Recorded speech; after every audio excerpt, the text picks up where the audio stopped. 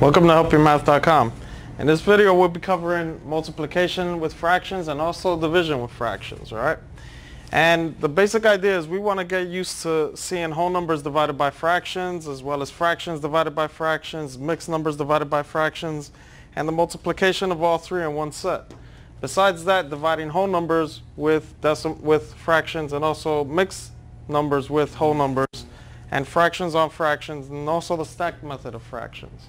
So let's start with the multiplication aspect, because division eventually turns to multiplication anyway. So whenever you're multiplying fractions, we want to first set up every whole number as a dividing fraction. So the 36 becomes a 36 over 1, and this is multiplying by 1 over 2. And what's happening here is we're just multiplying the top with the top and the bottom with the bottom. So this then becomes just 36 times 1, which is 36. And 1 times 2 is just 2. 36 divided by 2 is just 18. Now before I continue here, I just want to talk about cross reduction. And when you're doing cross reduction, what you want to do is take your two fractions that you have side by side and see if one side could reduce the other side. Now the 1 by 1 just simply reduces itself away. And now we have this 2 in the 36, which 2 is a factor of itself, so it's 1 times 2 gives us 2. And 2 times 18 gives us 36. And this is cross reduction. And this simply leaves us with just 18 by 1 over 1 by 1, which is just 18 over 1, which is also 18. Cross reduction is really important when you're working these out, because more or less it could cut out all the work that you have to do in just a simple step. Now this next fraction set we have here, we see that work happening. I'm just going to rewrite these so that I could keep the question itself and the work that it consists of separately, right? So here we see the 5's reduced to 1 and 1. And the 6 and the 3 are also going to reduce because they both have factors of 3. So 6 is 3 times 2. And the 3 goes away and the 2 remains. And 3 is 3 times 1, which the 1 remains. And now here we're just left with 1 by 1 over 1 by 2, which is 1 over 2, which is the final form of the answer. Alright, so when cross reducing, make sure if you see two numbers that are the same across from each other, just get rid of them. And for the others, if they can reduce, like 3 over 6 we know makes 1/2. And that makes it a lot easier for us. Now, a lot of times we may look at mixed numbers by whole numbers and get a little bit scared. In this case, we don't have to worry too much. The best news about working with mixed numbers is they also represent improper fractions. And improper fractions are the best fractions to use when dealing with mixed numbers. So let's change this to an improper fraction. Basically, the 2 multiplies with the 3, and we add the numerator. So 3 by 2 is 6. 6 plus 1 is 7. The 7 is over 2, and we're multiplying that by 2 over 1. Taking the same procedure we did with the first example here with 36 over 1. And again, we get the second case here of the cross reduction occurring with the two 2's. And these go away, and we're just left with 7 by 1 over 1 by 1, which is just 7 over 1. And our solution, just 7. Now this one has everything in it, so it's going to take some time to work them out. But we're going to put this 12 over 1, and we're going to change this mixed number into an improper fraction. 2 by 2 is 4, plus 1 is 5. 5 goes over 2. The denominator never changes when you make a mixed number change into an improper fraction. And here we're multiplying that by 7 over 40. And here we're multiplying that by 12 over 1. Now again, we're still using cross reduction. We want to cross reduce wherever the best cases occur.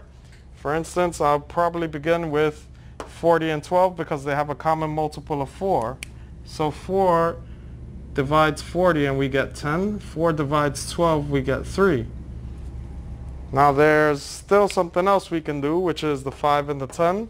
And we're going to reduce this 10. 10 divided by 5 is 2, and 5 divided by 5 is just 1.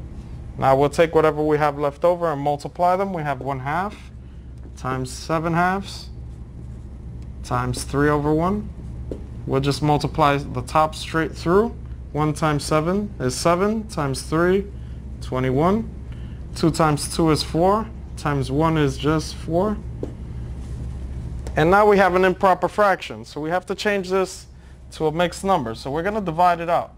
And 4 goes into 21. 4 goes into 2 0 times. It goes into 21 5 times, which is 20. And the remainder here is going to be 1. So we divide that remainder by 4, and here we see that we have 5 quarters. 5 1/4, not 5 quarters. Moving on to the division component. Now, again, as I mentioned earlier, dividing fractions are very similar to multiplying them. The only difference is we'll have to reciprocate the second fraction to change the division to multiplication. So in this first case, we're going to start with the same step we did over here on the multiplying and put the 5 over a 1 and keep the division symbol. The second step, we're actually going to reciprocate the division on the second fraction of the division and change the division symbol to multiplication. So we have 5 over 1 by 3 over 1. And now we just multiply straight across. Same rules as multiplying are applied from here. So we get 15 over 1, and 15 divided by 1 is just 15. Now our second problem, we have a mixed number divided by a whole number. So here we're again going to change the mixed number to an improper fraction first and make the whole number a fraction by dividing it by 1. So we have 2 times 2 plus 1 is 5, divided by the same denominator. And here we have the division symbol, and we're dividing 3 over 1. Now the second step, we're going to reciprocate the second fraction and change the division to multiplication. Get 5 over 2 times 1 over 3. We're just multiplying straight across now. So we have 5 times 1 is 5, and 2 times 3 is 6. And this is our final answer. There's nothing left to do to this fraction. Now the next step, we have 2 fractions dividing with each other. This is a really important case. It's the same as what we saw above. Whenever we're dividing 2 fractions, we're going to reciprocate the second and change the division to multiplication. So right away, we keep the 7 over 10 the same, and we're going to reciprocate the second one and change this to multiplication. So we get 100 over 3, and here we see we can cross reduce. So the 10 and the 100, 10 divided by 10 is 1, 100 divided by 10 is 10, and we're going to multiply them straight across. 7 by 10 is 70, 1 by 3 is 3, and now we just need to divide this, right? So 3 goes into 70, and 3 goes into 7 twice, that's 6. Subtract this, we get a 1, bring down the 0, we have a 10. 3 goes into 10 3 times, that becomes a 9, and we have a remainder of 1, and we put that over a 3. So our solution for this, 23 and 1/3.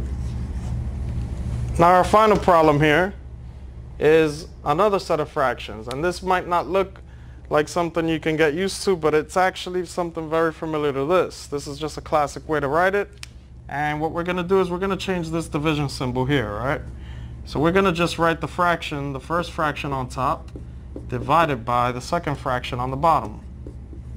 So this is very much something that you've already seen today.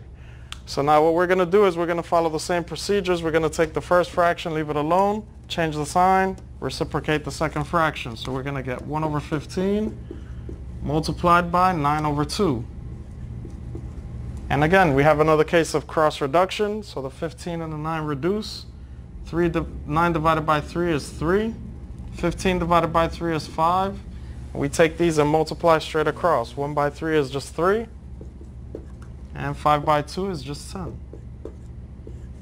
And there you have it, 3 over 10. Thank you.